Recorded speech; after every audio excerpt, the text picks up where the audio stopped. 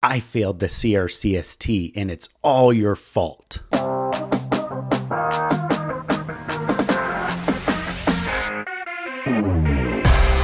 Hey Sterile Processing Professionals, Brandon the Sterile Guy here. In today's video, I want to talk about the misery of failure. We all at some point in our lives either fail, don't measure up, are rejected, and those can be really difficult feelings to hold. If it hasn't happened to you, one, I don't believe you, and two, just wait, it'll happen. Being rejected or failing can be a lot on the body and too much to bear. And because of that, we tend to move to defense mechanisms in order for our mind and our body to feel better. Some people might numb the pain with emotional numbness or turning to substance use. Some people just internalize that pain and have that inner critic, that itty bitty shitty committee in your head that just treats you horribly. And lastly, what I really want to talk about is the defense mechanism some people use called projection. This is where they project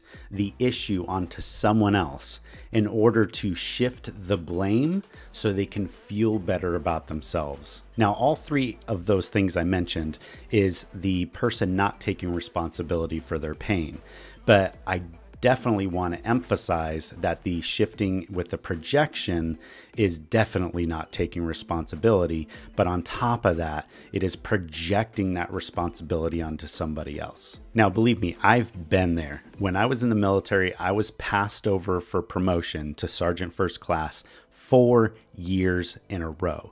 And those promotion boards only happen one time a year. So once you are passed over, you have to wait a whole nother year to be reviewed again. To me, it was humiliating and it felt horrible to be rejected. And instead of taking responsibility for that, I projected that and blamed the military system for that. It took a long time for me to come to terms with that pain. And by a long time, I'm talking like got out of the military and probably 8 years after that before I was finally able to take a true look at myself and say, what did I have responsibility over that caused that rejection or failure? Yes, I did work in some hard positions and I did do some schooling that I was really interested in, not to mention getting my degree. But if I really thought about it, there was a lot of schooling I chose not to do. There was positions I chose not to take because I felt they would be too difficult for me. And I didn't even get my basic certification for my job until like the last year before I got out of the military. And all those decisions that I made added up over time, made it so I wasn't as competitive as I should have been for the promotion. I did not get it because I did not earn it. And that was entirely my fault. Now, I have received a lot of feedback with the materials I provide, the flashcards and the practice exams, mostly good. And I love hearing that good feedback of people passing their exams and getting their certification. That stuff to me is fantastic. And then I have the other side where people do not pass their exam and they give me the negative feedback about my materials. Now, the funny thing about this is both sides credit me for the responsibility. If someone passes, they credit my materials saying, you helped me pass. You're the reason I passed. If they fail, you're the reason I failed. Your materials are the reason I failed. But I want to be clear. I or my materials are not the reason you pass or fail. Now, understand what I'm saying. If you really take the time to study the materials and take the practice exams and use that as feedback to go back and study, that's a different thing.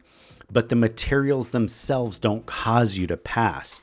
It is your work ethic and willingness, time, and energy that you put into studying that helps you pass. When you pass that exam, it's not because I did anything. It's because you took the time, the energy, and the effort, and you applied that in the exam. I hope this is making sense. If you fail the exam, it is on you. If you pass the exam, it is still on you. That is all the credit for you. And let's be real for a minute. My practice exams and flashcards, or flashcards practice exams you get on the internet from like Quizlet or wherever you get them, none of these are going to have the exact same questions and selection of answers that are on the HSPA exam. For one, we don't know those exact questions and answer selections. And two, if we did and we published that, they would shut down the exam because that would be illegal. But there is only a limited amount of information.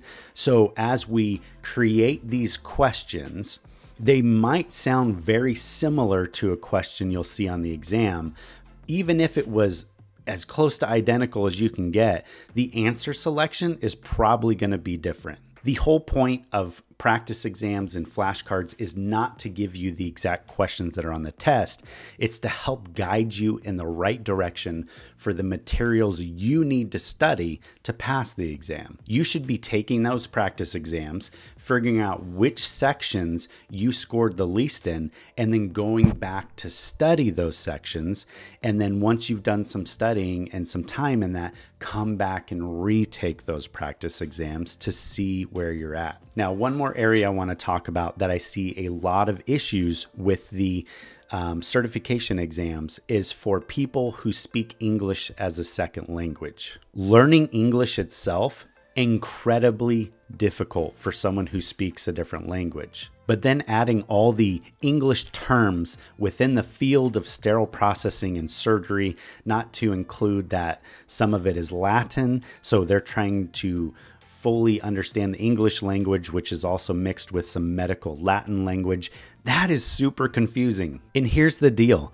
I am not qualified to help you with language stuff. If you are struggling on the certification exam because it's a language issue where it's difficult to understand what the questions are asking you, that is something that you need to take up with HSPA or CBSPD, and maybe something you need to seek a language professional who can help you with that. At the end of the day, hearing negative feedback sucks, but I get it. A lot of times once those people cool down days later after they've given a horrible review or said some really bad comments, usually they'll come back and apologize and say they're sorry, they overreacted. And I understand that. Our emotions can get the best of us, and feeling and sitting in that feelings of rejection or shame can be intolerable. But at the end of the day, you have to find a way to reason with yourself and hold yourself accountable for the areas that you're truly responsible for. I hope that all makes sense, and I really care about you guys. I want to thank you for watching this video. Any topics or videos you want to see, leave them in the comments down below and I'll work on those. Don't forget to like and subscribe.